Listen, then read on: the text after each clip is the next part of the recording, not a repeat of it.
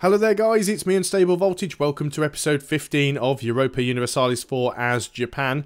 I know a lot of you guys are probably really waiting for me to go to war with Korea, and it is something that I desperately want to do. But we have just got out of our Regency Council. Ming is willing to come and join the war with us, but the rest of our allies aren't. You won't come in because of their defensive attitude towards us. Miao won't come in because of a defensive attitude towards us. It's a distant war, so we may end up having to break that alliance. Yeren won't come in because they are in debt and it's a distance war and all kinds of crap. All of his allies will come in. Now Ming being on our side would be useful, but we saw Ming's army get decimated by 3,000 peasants, so I think we are going to hold off for a little while. Not only that, we are still behind Korea in military tech. We've got a rebel uprising or separatist uprising ready to pop up here at any moment. We've also got 6,000, 7,000, 8,000 men from our army down here currently working to colonize Taiwan. So my army is basically split up all over the place right now, so we need to wait a little while. I'm going to go through and just carry on making sure that we fabricate all of these claims in Taiwan. I'm going to go over here actually with my ships and pick up some of these troops. In fact, I don't think we need them all there. I think we could just go we could just get away with having an army of 4. Even though there's 6,000 natives are relatively weak. So you don't need one-for-one numbers. Bring some of the army back. Absent merchant, gain mercantilism. Yes, every day of the week, without question. Mercantilism rocks. It'll help us. We're making decent money as Japan, I'll say that. We certainly have a healthy economy. Be nice if we could get up to positive stability. We could also almost afford a level 2 advisor. I mean, in fact, we could actually afford a level 2 advisor. We could, like, go and get the reinforced speed guy. Although there was a discipline guy there earlier who would have been better. Trade efficiency, diplomatic reputation. Either of those could be useful. National tax modifier, he's level 3, yearly prestige. I mean, we are working on a Diplo group. Trade efficiency might not be too bad. He might pay for himself. We'll have a look. We'll pay for him. If we start losing a ton of money, then we might have to do something else. Let's get you on the boat. Let's get the boat back over to mainland Japan. Drop you off.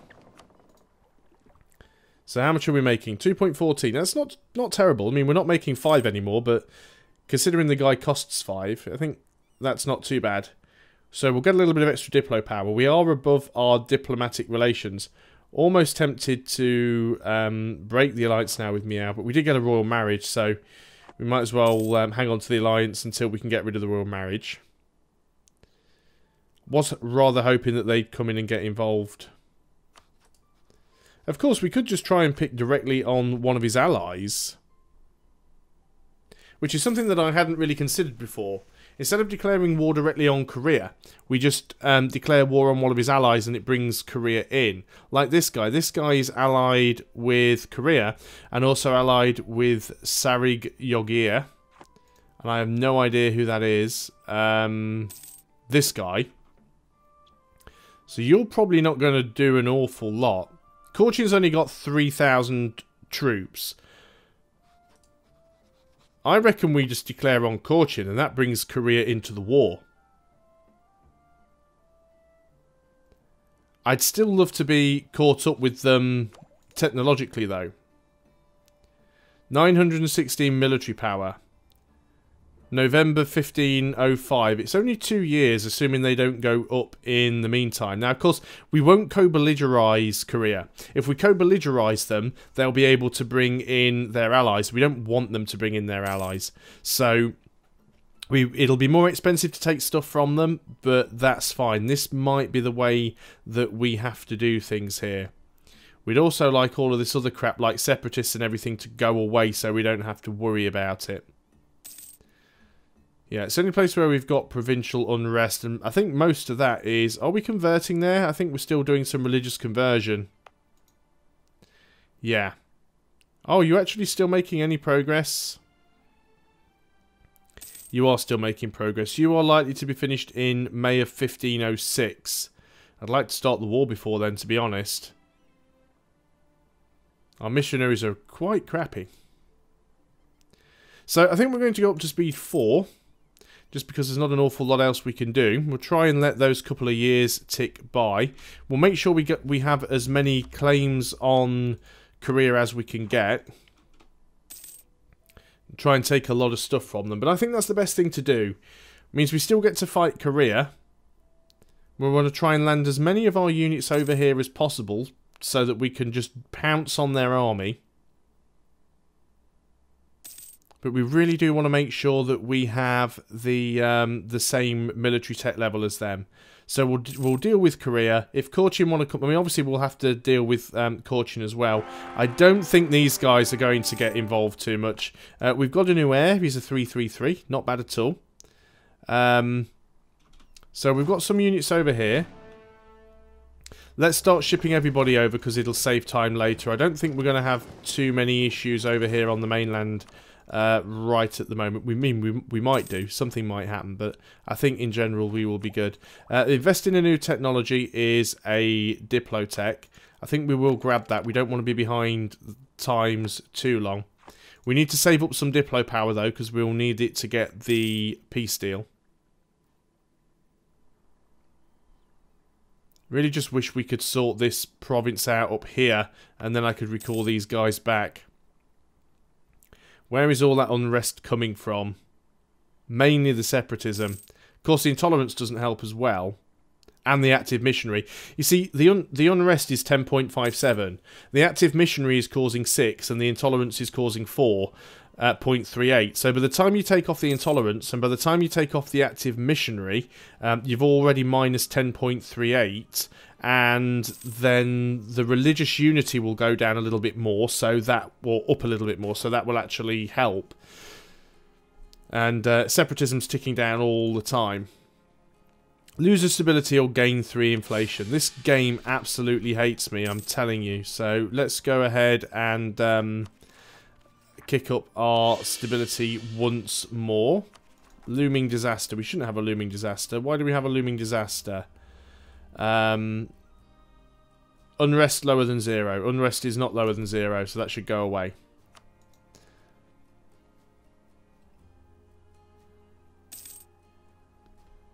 Yep, there we go. That's ticked and disappeared now. And it also looks like we're getting a couple of troops from Jiangsu, so they might not be terribly useful. We might even be able to get Ming into this fight as well. Now, we are still working on that mission to get manpower. So, I'd like to try and also finish that before I declare war. I think we can still build troops. Yeah, we do actually have some force limit available. Let's go ahead and utilize that. I think we need to get a couple of cavalry as well. This might actually be what we've been waiting for. Now, when did I say that that missionary was going to finish? May 1506. I think that might be the date that we wait for. Oh, no, the rebels have fired already. So these guys will take a little bit of damage, but we should be able to get rid of those guys there. So that will actually reduce the unrest now, because it'll have recent uprising. Yeah, recent uprising minus 20. By the time that goes away, the missionary should be done. We are losing money now, for some reason. Well, we're reinforcing, so that makes sense. We don't need to have you there anymore. So we're going to go and pick you up with our transports. So let our transports get over there. We might need to put our lights somewhere safe while we do this war. That's quite a possibility. New technology. We're definitely going to go ahead and take that. We could take artillery now if we wanted to as well. We have just run out of force limit though, which is a little bit of a pain. Not to worry. We need to make sure those ships get up there safely. Also, now we want to make sure that we grab... oh, colonies become self-sustaining. Excellent. So we want to... I guess we can leave these 4,000 troops here. They'll be fine. Colonist hasn't arrived home yet. Now he has. We want to call the province. Only 35 admin. That's not too bad. You can group together. Where are those transports? You're nearly there. And obviously what we'll also want to do is save up a little bit of military points, because we will want to try and grab a military leader. Okay, you are still on Tech 7. I think we're missing a claim as well. Nope. We've got as many claims on you as we can get. Do we want to use that heavy? Are we going to need it? I don't think we're going to need naval superiority. At least I hope we don't need naval superiority. We can get you over here now and pick you guys up. Are you currently at war with anybody? No, you are not. You're still allied with all the same guys. You are still allied with just the same guys. If I was to go to war with Korea right now, all of their allies would come in. Ming wouldn't come in. If I was to go to war with you, none of our allies would come in. Oh, we don't have a CB against them. Why did I not think of that? Derp. So that plan's gone out the window, isn't it? Because I don't have a CB against you. I can't fabricate any claims on you. Ugh. Yeah, I wasn't thinking about that. I bet you guys have been like shouting at the screen for the last 2 episodes. Oh well, not to worry. We will still find a way to go to war with Korea. Let's just go back down to speed 3 while I just take stock of what is happening. We have managed to convert that province, which is good. That should reduce some of the unrest there now even more. So the unrest is actually minus 15%. Obviously, when that recent uprising goes away, it says actually, I was going to say, the active missionary hadn't ticked off. So now the active missionary's disappeared, it's minus 20%. So we don't have to worry about that anymore. Gain 50 admin power. Well, I don't really want to lose any legitimacy. Again, let's just spend a little bit of money and gain some prestige. So what do we do then? Do we continue thinking about going to war down here?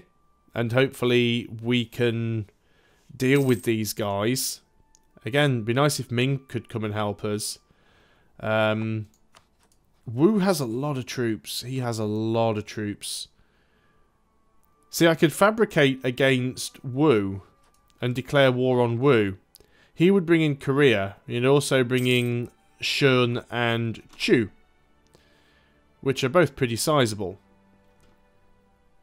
It would have just been so good if I could have declared war on Cochin. I mean, of course, I could just do it and take the stability hit.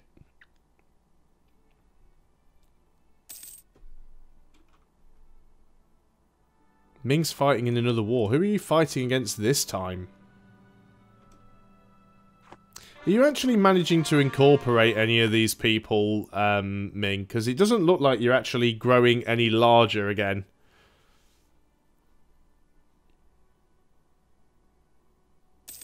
See, I have a sizable army.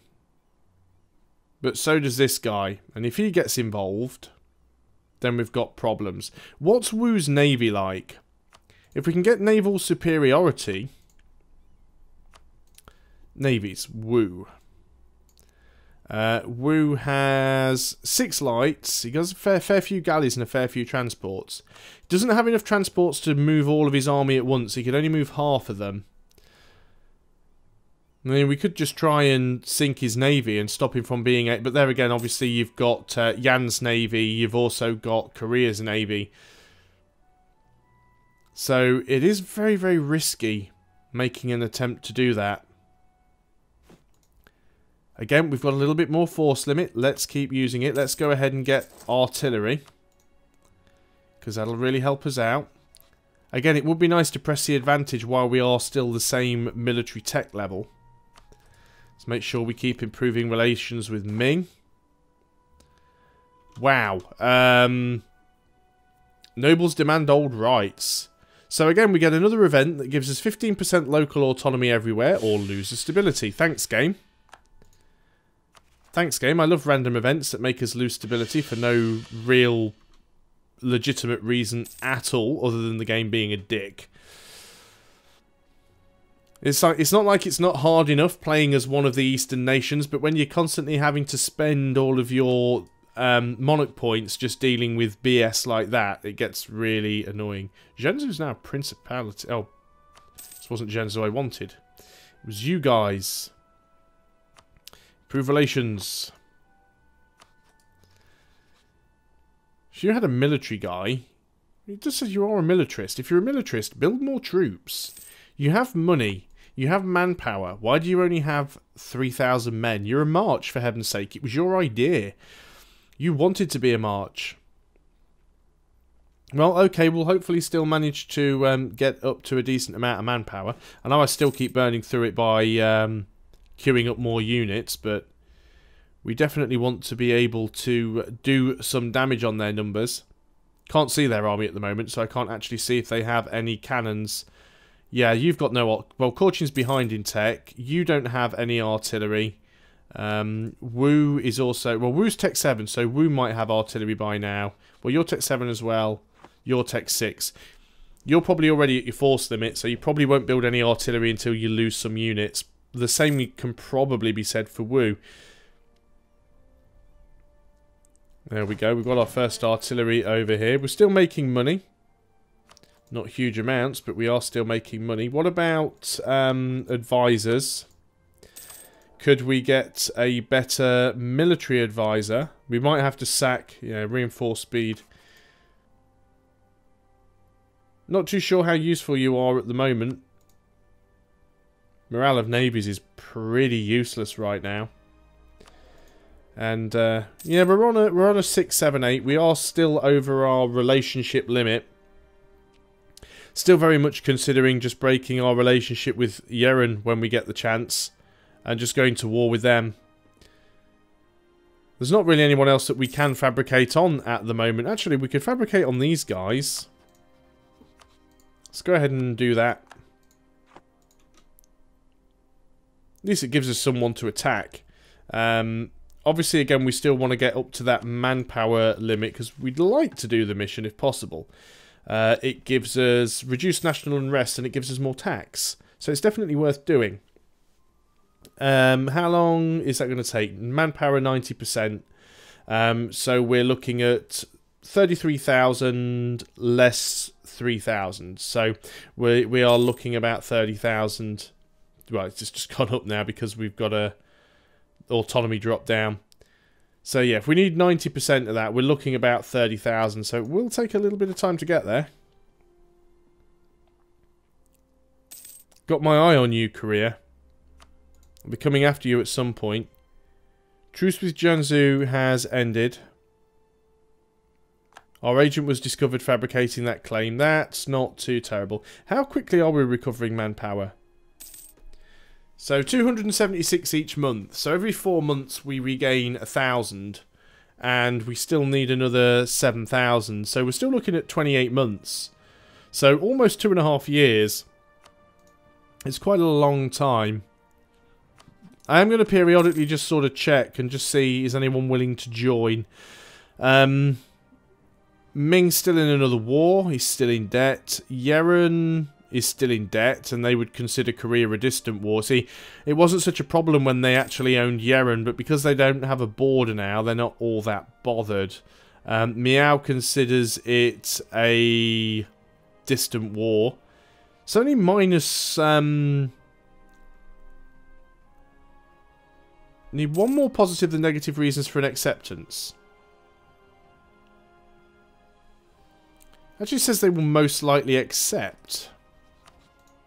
Ah, there we go. So at the moment, you would actually come into the war.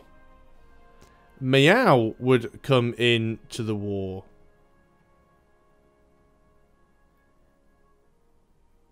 If only Ming would come in. Minus 125. Don't know how we currently get that back. If he wasn't in another war... Attitude towards enemies. Does he actually like them? Yeah, not sure Ming's actually going to help us in this. But we may actually have an opportunity here. Have we got all of the claims? No, we've got another one we can make a claim on. But, yeah, if we can get... I mean, Yu's quite far away, but he has 11,000 troops. If he deals with Wu...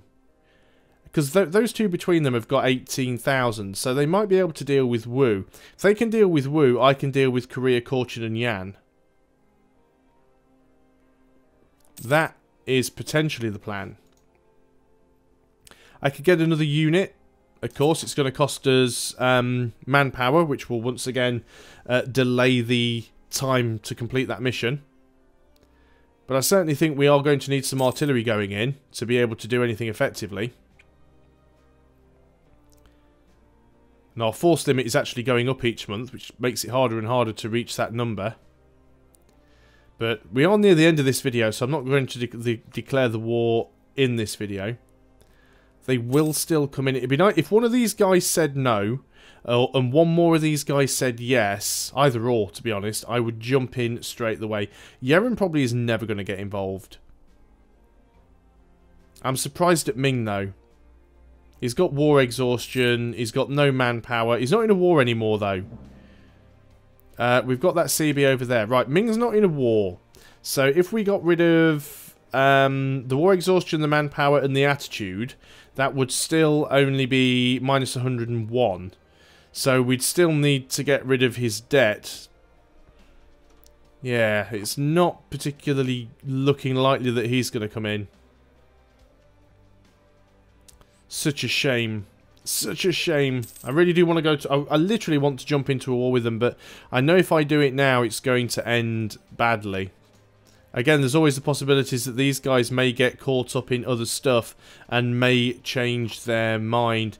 Can we suck up a little bit more to you? What's our improved relations at 85? Can't suck up too much more, but we'll certainly do what we can. I'm also holding out hope that Zhenzhou will actually build up some troops, because just 3,000 is not enough to help. If they had 5 or 6, you know, that might actually be enough, but 3,000 makes them pretty pointless. We are at our force limit. Gain 10 army tradition, that's going to be really useful. We'll spend the money to gain the prestige. Oh, another negative event. So, we can either gain local unrest in Jeju for 5 years, or they can gain autonomy. Oh, screw it, just give them the autonomy, I'm not bothered. Just let that go away. So we've got 4,000 more troops down here. That would put us up to 33,000 there. 33,000, 37. Yeah, the other 4,000's all down there. Which we could potentially... Oh, that's growing quite slowly. We probably won't pull that stack out. Although it's quite risky, of course, that Wu might just send some troops down here and try and attack the colony. Which is a possibility. At least, I'd be quite happy, actually. I'd quite happily sacrifice 4,000 men and a colony if it kept their army busy while I dealt with Korea. That would certainly work. Is it worth getting that domestic trade power? What do we get next? Yearly prestige. I think we do want to start taking some idea groups. We are behind in Diplo, certainly. But I think we were always going to be behind a little bit. So I think we'll take the...